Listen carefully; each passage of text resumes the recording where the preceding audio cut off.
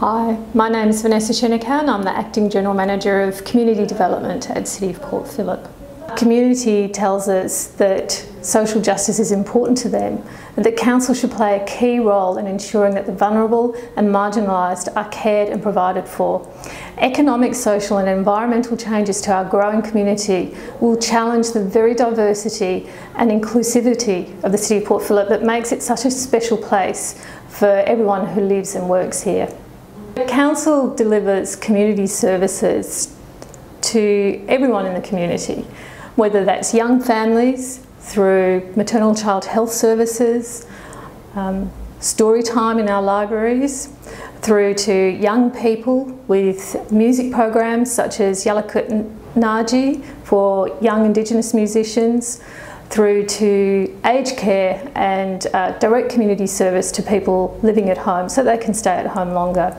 We also support other agencies and organisations to deliver great programs within the City of Port Phillip, whether that's our arts organisations such as Gasworks Theatre and Linden Art Gallery.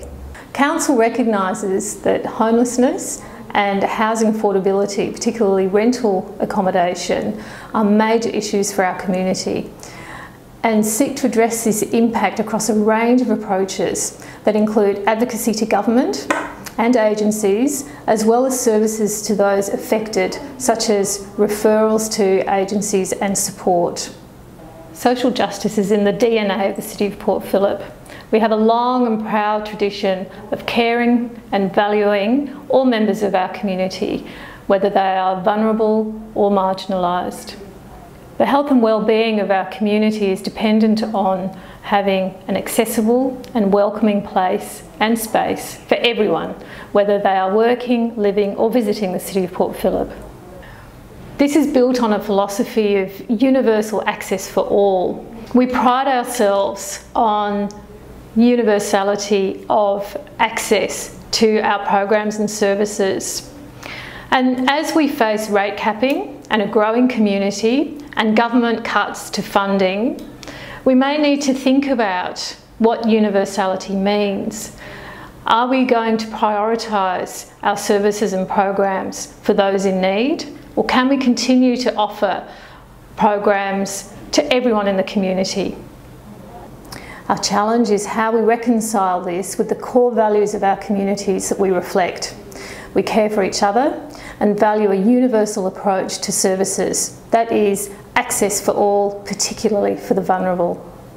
There's the opportunity for local government to be in a very innovative space with the national reform agendas that are currently underway.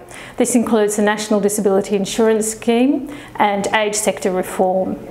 As clients and participants in those programs have the opportunity to choose the programs and the providers that they want to work with, more and more they're going to be looking for accessible spaces and places where they can be with their carers and providers of those services.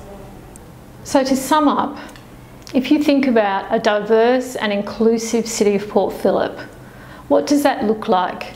And who in the community would you like us to be prioritising and thinking about in our planning?